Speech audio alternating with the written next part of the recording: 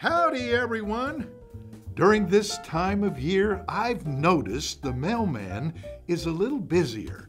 His bag is full of Christmas cards. Yes, I have seen people go to their mailbox and smile as they pull out a stack of cards, sending them warm wishes and season's greetings. It makes me smile as I think back to that first Christmas. You see, God didn't send messages in cards.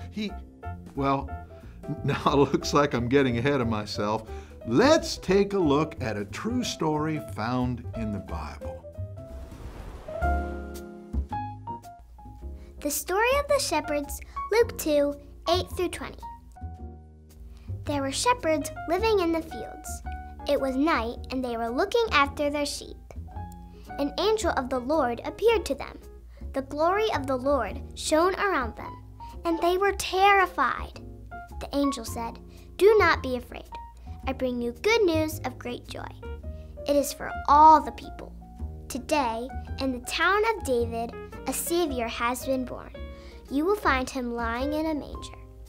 Suddenly, a large group of angels were saying, "May glory be given to God in heaven, and peace on earth." The angels left, and the shepherds hurried off. They found Mary and Joseph and the baby lying in a manger. The shepherds told everyone what they had seen and heard. All who heard it were amazed. Today's big idea: tell, share God's story.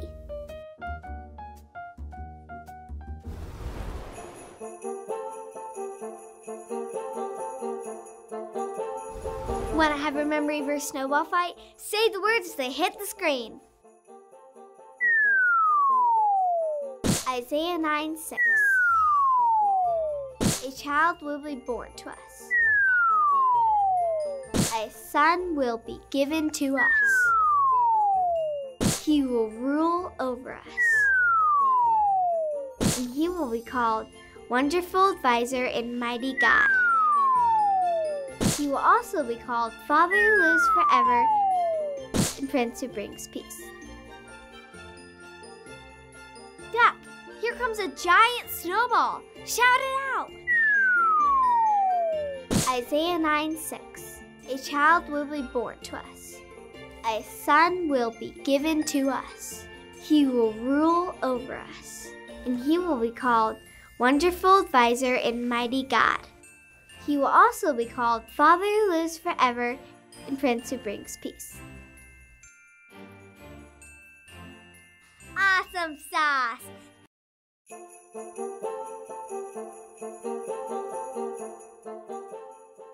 Hey guys, you know that feeling of excitement you have when you get a new present and you can't wait to tell others about it? That is how we want you to be with Jesus. We want you to tell everyone about the gift of Jesus. I am going to give you 10 seconds to think of a family member, a friend, or even a teacher that you can tell about Jesus. Ready? Go!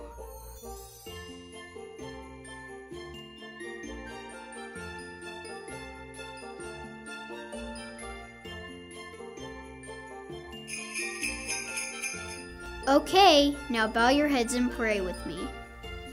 Lord, you know all the people that came to our minds. Please use us to tell them about the gift of Jesus. We love you. Amen.